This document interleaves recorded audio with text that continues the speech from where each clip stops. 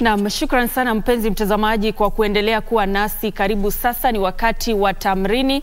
Na mtazamaji, hapo awali tulikuwa pale katika eneo la Gigiri ambapo ule mkutano ama kikao cha Umoja wa Mataifa kuhusu makazi ya binadamu ama ukipenda UN Habitat kilikuwa tu kinaendelea, na ni hafla ambayo inaongozwa naye Rais William Ruto, wakiangazia tu masuala mbalimbali kuhusiana na jinsi ama hatua ambazo mataifa yanastahili kuchukua ili kuhakikisha ya kwamba wakazi wa mataifa husika wanaishi katika maeneo ambayo yanafaa na kwa hali ambazo zinastahili. Na hivyo basi mtazamaji, taarifa hiyo mwenzangu Yusuf Farah anaifuatilia kwa kina na atakuwa atatupa maelezo zaidi kwenye taarifa zetu.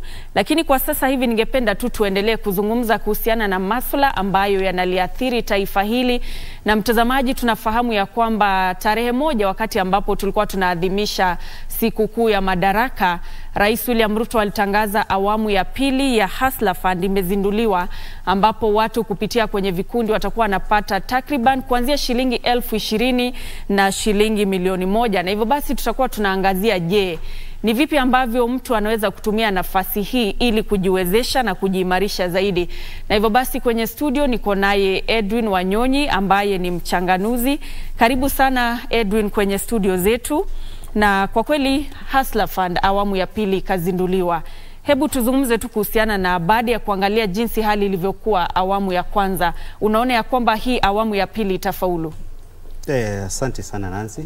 Na kwanza nitasema watu waichukue Ma-Hasla Fund kama kitu ambayo iko serious hapa nchini. The first awamu ya kwanza watu walichukua kama ni kitu cha kawaida, benye kulikuwa na mambo ya fuliza, mambo ya mshwari, na wengi wao labda waliweza kudefault, na most of the time unapata zile pesa ambazo ziko pale hazijakuwa zikiweza kurudi on time. Lakini venye president ameamua sasa kurudisha the second awamu ya pili, nadhani watu waichukue side ya biashara, waifanyie biashara. Isikuwe tu ni kazi ya kuichukua na kununua vitu kwa nyumba na kukula, na hiyo pesa unashindwa kulipa. It is on record, hakuna pesa ya bure hapa nchini. Na ukichukua hiyo hela, have a responsibility as a Kenyan. Ujue kwamba hiyo ni hela ambayo inafai kusaidie. The intended intention ilikuwa ni kukusaidia wewe kukuinua kibiashara. Na yule ambaye alichukua kama shilingi hiyo 500 ambayo ilikuwa imetoka awali, jua kiwango chako kilikuwa ni kipi. Kama ulikuwa ukiona biashara yako inaanza na shilingi 500 ni sawa. Kama unaona haiwezi anza na shilingi 100, usiichukue, kwa sababu ukiichukua hautatumia with the intended purpose. Lakini kwa saizi awamu ya pili ambavyo president ameweza ku-launch, it is better and good, kwa sababu ukiangalia ile kiwango cha hela ambacho watu wanapewa kiko juu kidogo, na hiyo inaweza saidia ukitumia with the intended purpose of it. Kwa sababu ukiangalia rais akiweza kupromise kwa watu, kama kwa manifesto yake ilikuwa ni kusaidia Wakenya wale ambao hawajiwezi, those who cannot access funds, ambapo hawezi enda kwenye benki akapewa hela. Sasa hapa kuna platform ambayo ni ya serikali, ambayo mtu yeyote you can log in without any security and collateral na upate hizo hela. Tusiangalie kile kiwango ambacho unapewa. Hiyo inakuja with the ratings zako katika utumizi wa hela. So kwa saizi hiyo kufika kuanzia shilingi 20,000 kwenda mpaka milioni 1, watu waitumie with the intended purpose ya kugrow kibiashara. Na unapoangalia idadi ya wale ambao wanalengwa sasa hivi ni kwa kikundi kiwe na takriban watu 5, kuanzia watu 5 kuenda juu. Na tuzungumze tu kuhusiana na ule umuhimu wa kufanya maendeleo kupitia vikundi. Manake katika siku za awali tumeshuhudia vijana, kina mama na hata wazee wanajiunga katika vikundi na kuanza biashara kwa pamoja. Na sasa hivi wamepata hii fursa nyingine kupitia Ma-Hasla Fund. Hatua ya kwanza, ikiwa mngependa kufanya kazi ile kupitia vikundi, ufahamu kwanza kabisa unachukua kina nani ambao mtakuwa pamoja na kuhakikisha kwamba mkichukua hizi pesa ni watu ambao wanaaminika? Kuingia kwenye vikundi inamaanisha kuna watu wenye tajriba mbalimbali. Utapata mmoja labda yeye ni accountant, utapata mmoja labda yeye amesomea katika mambo ya sheria, kuna mwingine ambaye anajua biashara. So mkiweka hiyo akili yote pamoja, when you pull the resources of kiakili pamoja, kutumia hizo hela inakuwa ni rahisi kuliko wewe peke yako.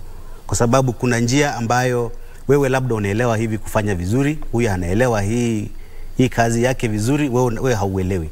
So mkiweka pamoja, it means the consumption of that money to the intended use itakuwa nzuri kuliko mtu mmoja.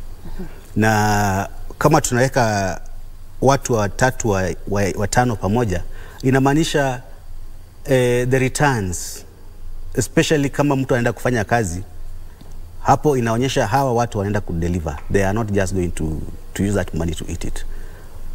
Na ukiwa mmoja, kuna hiyo temptation ambayo unasema acha nifanye nini, matumizi ya nyumba kwanza, nikipata nitaanza biashara. But kama mko kikundi, inamaanisha you have a purpose before you come together. Na hamwezi ingia pamoja kuiba ama kutumia hela bila kurudisha. So vikundi, nadhani hiyo ni the first awamu ya kwanza ilikuwa ni teething process. Kwa saizi nadhani watu wanaelewa umuhimu wa Hasla Fund ni nini, especially kama mmeweka akili zenyu pamoja. Na tunapoangalia biashara ndogo ndogo ambazo pengine wale ambao watachukua zile fedha watakuwa wanajihusisha nazo, zinachangia takriban asilimia zaidi ya 80 ya nafasi za ajira humu nchini. Tuzungumze tu kuhusiana na umuhimu wa hii sekta na ile jeki ambayo itapigwa wakati huu ambapo kuna fedha ambazo zinatolewa kwa watu kujiunga hata na vikundi, ikiwa uko peke yako kuchukua zile fedha na kuanzisha biashara yako. Manake kuna wengi ambao wamemaliza shule, tunatarajia kwamba wengine wanatarajia kujiunga na vyuo, lakini kuna ile idadi ambao hawatapata ile fursa. Hivyo basi ule umuhimu wa kujihusisha na hizi biashara ambazo wengi wanadhani pengine hazina manufaa, lakini ndizo ambazo zinashikilia uchumi wa taifa. Kwangu Nancy, kitu cha muhimu kama mfanyabiashara, ukiingia kwenye biashara, unaelewa maana ya kufungua biashara ni nini. That is the first thing that you have to know. If you are getting to business, lazima uelewe umuhimu wa kufungua biashara ni nini. Na biashara, most cases, lazima uwe hands on. Ukiachia kando kando, ukifanya mambo ambayo unafikiria, kwa sababu Nancy anauza nguo, pia mimi niuze nguo, utakuwa unafeli. But if you are doing business with an intention that wewe mwenyewe unaelewa umuhimu mbona umefungua hiyo biashara, sio kwa sababu influence ya mwenzako, hapana.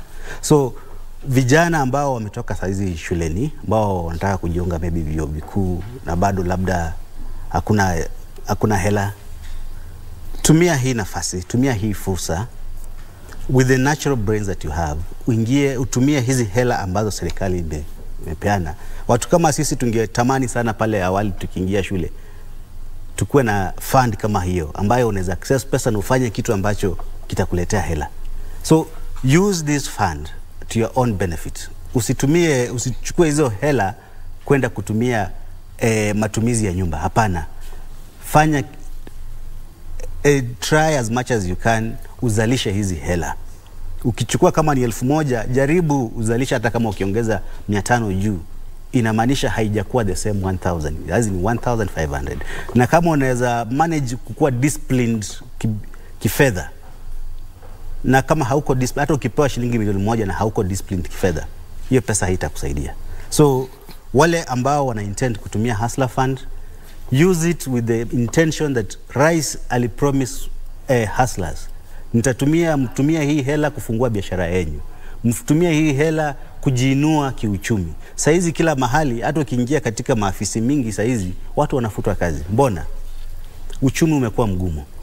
Na ingekuwa ni vema kwamba wewe mwenyewe unaweza jituma. Unaweza tafuta hela zako. Unaweza tafuta mbinu ambayo unaweza ingiza income katika mfuko wako. Kwa sababu saizi maisha ya kungojea kazi ikuje, watu wanafutwa na wengine wanaandikwa ni wachache, wanafutwa ambao ni wengi. So I encourage the youths, the hustlers, wasiangalie Hasla Fund kama ni njia ya kuchukua hela za kukula. ni njia ya kutumia hela ambazo zitawasaidia mbeleni. Na unapoangalia sasa hivi tunaelekea kukamilisha mwaka mmoja tangu serikali ya Kenya Kwanza kuchukua usukani, na tunaangazia tu masuala ambayo yanamhusu yule Hasla ambaye alikuwa kilengwa zaidi wakati wa kampeni. Ulikuwa unamuona rais pale akipiga kampeni, alikuwa anaenda kuzungumza na wale kina mama mboga, wale wahudumu wa bodaboda, na kusema ya kwamba maslahi yao yatakuwa yanaangaziwa zaidi. Unapoangalia na kutathmini miezi ambayo imepita baada ya serikali kuchukua usukani, unaweza kusema kweli maslahi ya Hasla yamezingatiwa kufikia sasa? Kwanza nitasema serikali ya Hasla iliingia kwenye uongozini, I think it is fate at the wrong time, because kwa saizi uchumi kila mahali umechapwa, na sasa saizi watu wanaangalia serikali for their rescue, na the expectation kutoka kwa mwananchi labda inaweza kuwa ni nyingi sana kwa serikali. And in reality, kule nje, hata ukienda nchi zingine, sio Kenya peke yake, mambo sio rahisi. So whatever the president is doing, nitampongeza cha kwanza kuimplement Hasla Fund. Hiyo ni kitu cha muhimu. Cha pili, inatakana pia yeye awe na style yake ya kufanya mambo ambayo tumeiona imejitokeza.